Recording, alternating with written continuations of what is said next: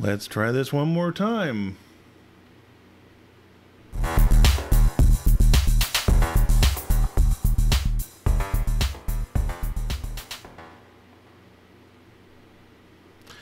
Hello and welcome to part 4 of our Proxmox VE series.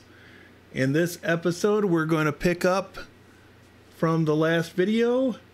I have uploaded a few ISO images and we're going to create our first virtual machine. So to do this, we're going to right click on PVE demo. This is the name of your Proxmox VE node. You don't want to be on the data center level, you want to be on the node level for this. Create virtual machine.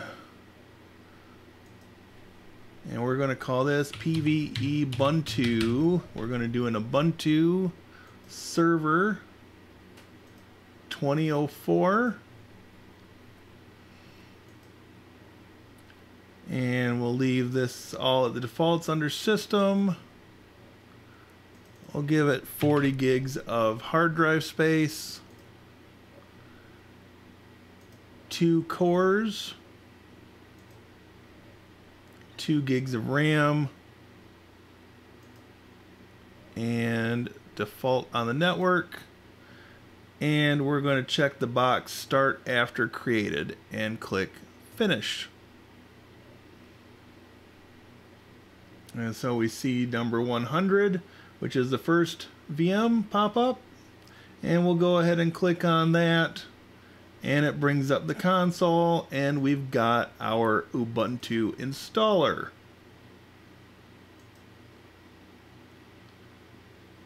And we can get this kicked off here in a moment. And we might actually do 2 VMs while we're here tonight.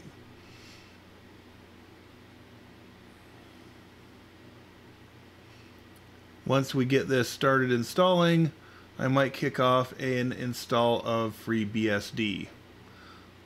So we'll get this one going and then jump to installing another VM.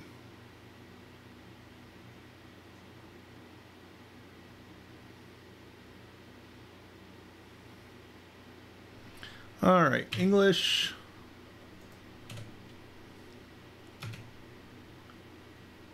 Update to the new installer.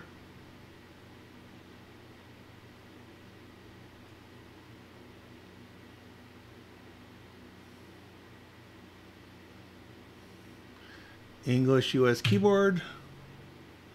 It's got an IP address, no proxy, except the default mirror, and we're going to let it use the entire disk.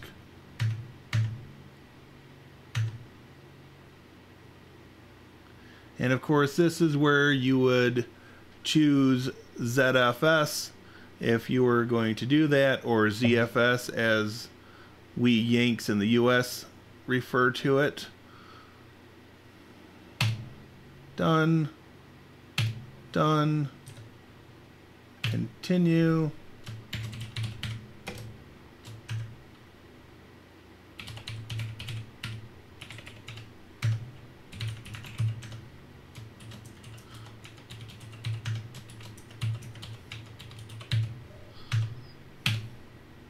Install OpenSSH server, and we're not going to do any of the additional packages, and we're going to let it run its course and get installed.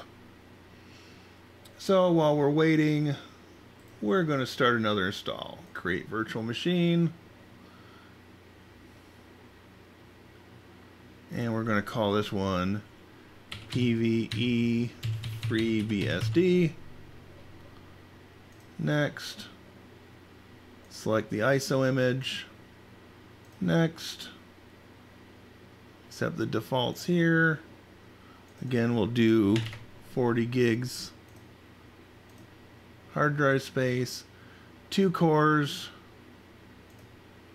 2 gigs of RAM, defaults for network, and start after created.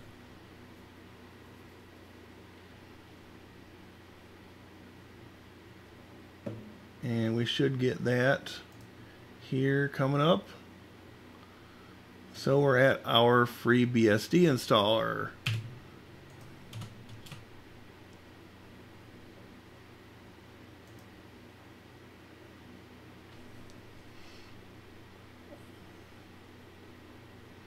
And if you've never installed FreeBSD,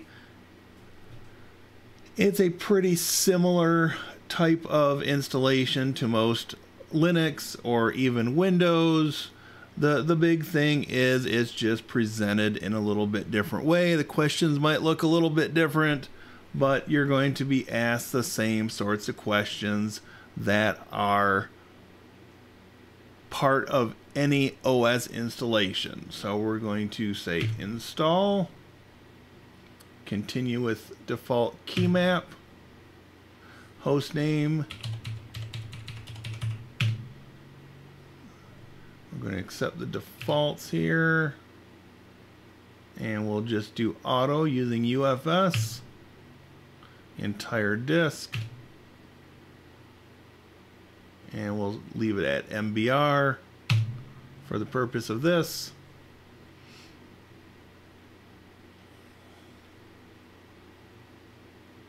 And so it sets up a 2 GB swap, which is equal to the amount of RAM that we assigned.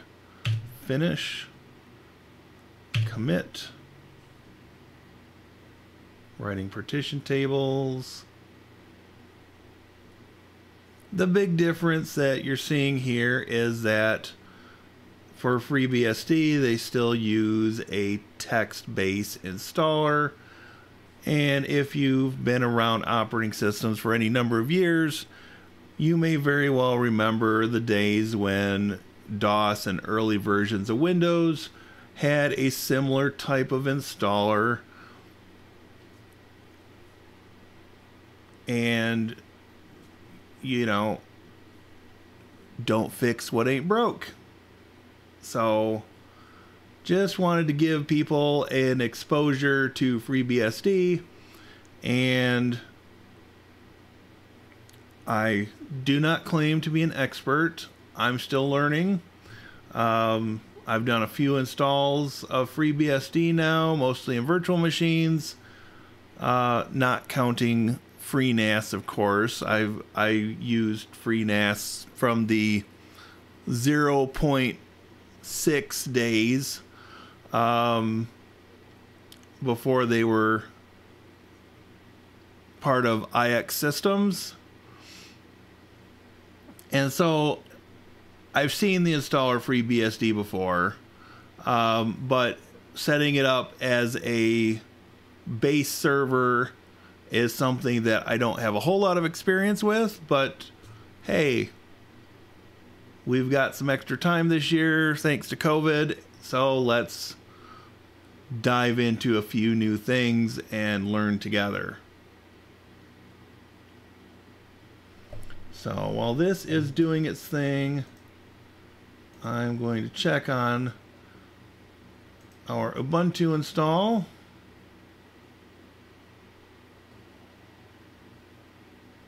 And that looks like it's still copying things.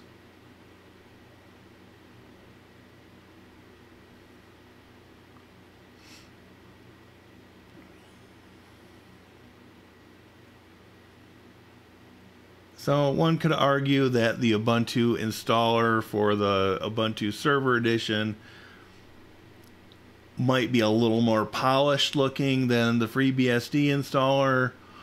You know, it's one of those 6 of one, half dozen of the other. Everybody's got a personal preference. And, you know, it's not for me to say I'm just your host here and trying to take a 10,000 foot view down at some of these things and do some comparisons where applicable.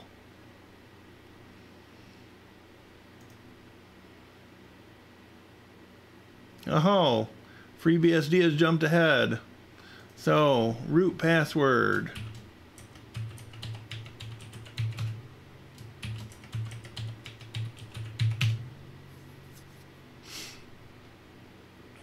Select network interface.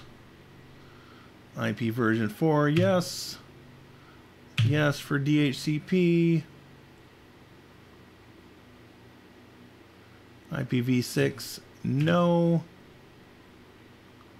Resolver configuration, that's fine. America. United States of America.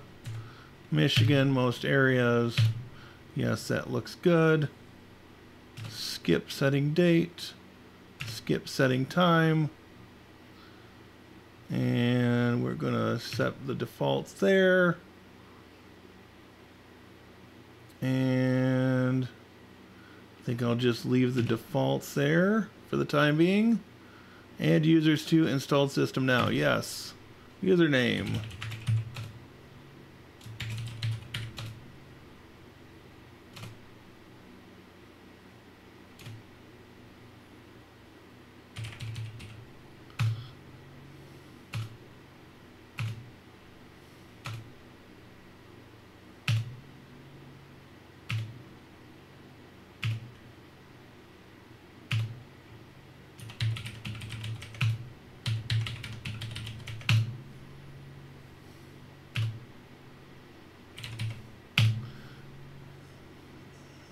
No, we don't need to add another user.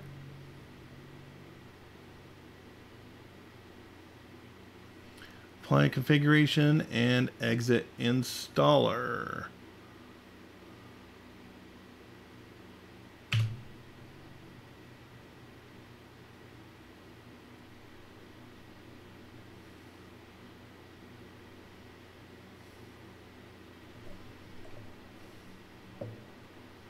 And we'll see if this updates here momentarily.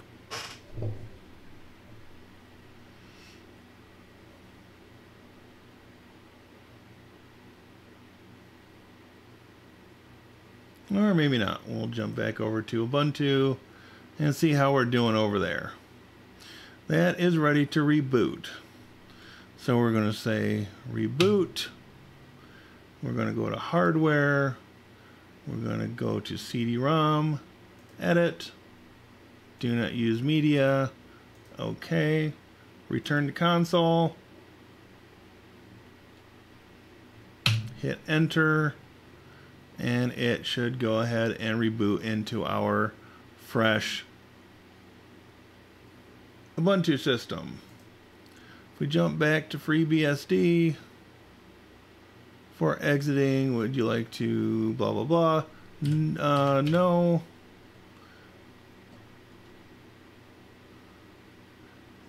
We're going to say reboot, and then we're going to do the same thing on the hardware tab. Edit, no media, okay. And jump to console. And that is booting from the hard disk. And Ubuntu should be up already. Or it's still booting. And so we've got not one, but two virtual machines added to our Proxmox virtualization environment.